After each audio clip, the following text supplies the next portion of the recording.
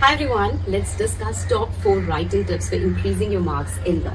Now first of all, if you're trying to look for a shirt in a clumsy filled up cupboard, it will be too difficult, right? However, if it is neatly organized, you'll be able to find it in one go. The same goes for the examiner. He's just trying to look and find some good content and keywords in your answer. If you organize it in clumsy long paragraphs, he will not be able to find it.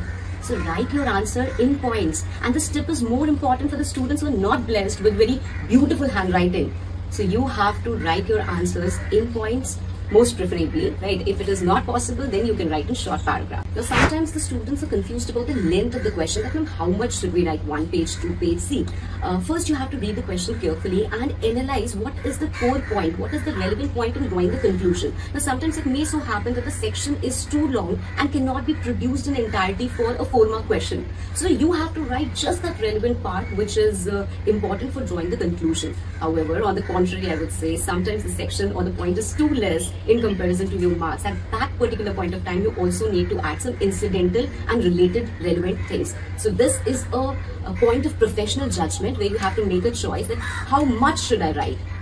In most of the cases, it just has to be the core content, but in some descriptive type cases, you can say you have to add a little bit of spice or add a little bit of other relevant things to make up your answer.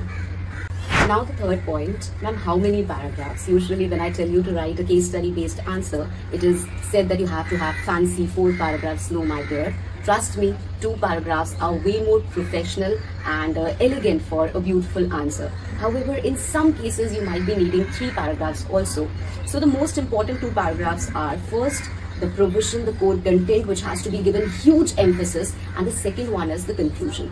Okay, sometimes if it is a question of 5 marks or more, you can add a 3rd paragraph, which is the analysis.